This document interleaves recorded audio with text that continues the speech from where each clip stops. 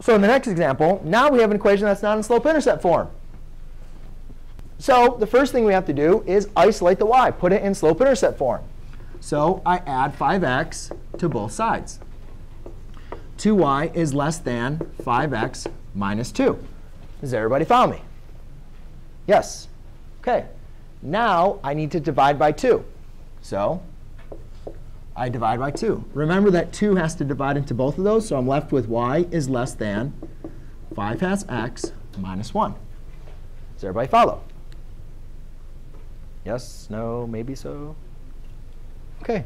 So now we identify the slope and the y-intercept. Slope is 5/2. Y-intercept is 0, negative 1. So I go to 0, negative 1. Then I follow the slope from my y-intercept to my next point. So I go up 1, 2, 3, 4, 5, to the right 2. Now, the difference with this one is this is a less than, not less than or equal to.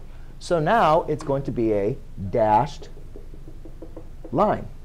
And what the dashed line means is any point that's on the line is not a part of the solution. Now, you can also say it's less than or equal to. It's less than or equal to, so that means we should shade below the line, right? Well, let's just make sure. So let's pick a test point. You guys can see that 0, 0 is not on the line, so we can use it.